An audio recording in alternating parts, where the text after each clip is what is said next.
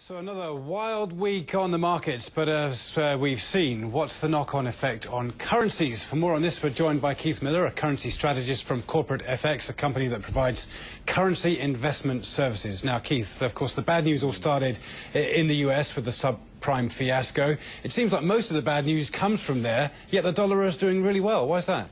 It does. Well, if you look historically, you mentioned there the beginning of the fiasco, which was around about 12 months ago. The US and the Fed were extremely quick to react. They had their eyes wide open, if you like, and they went ahead of the curve, and they started slashing interest rates, trying to stimulate the economy, giving the average American tax rebates, if you like, and they were reacting much quicker than anybody else in the world. And are you finding now that people are rushing to the dollar just because of his long-term reputation in the past? There's two main reasons why the dollar, we're seeing so much strength in the dollar now, and the first one is exactly that which I just spoke about. They were quick to react, they were ahead of the curve, so they've immediately got confidence. And historically, in any global turndown, people run to safe havens, and that safe haven is more often than not the US dollar. Where else would people go?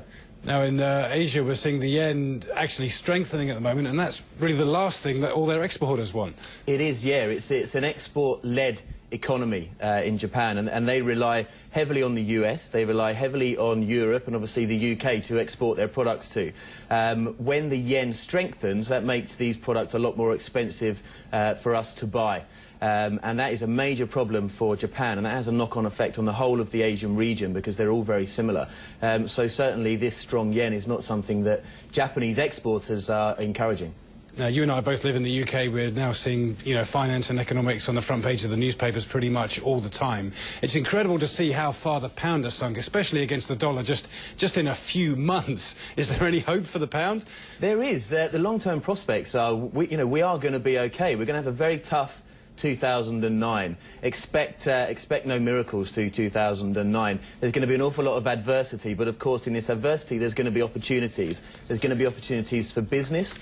Anybody who is relying too much on importing at the moment needs to diversify. They need to change their tactic and they need to start exporting as much as they can. There will be opportunity. There is optimism out there. We've just got to go through a lot of pain before we see that gain. All right, Keith Miller from Corporate FX. Good insight. Thanks very much.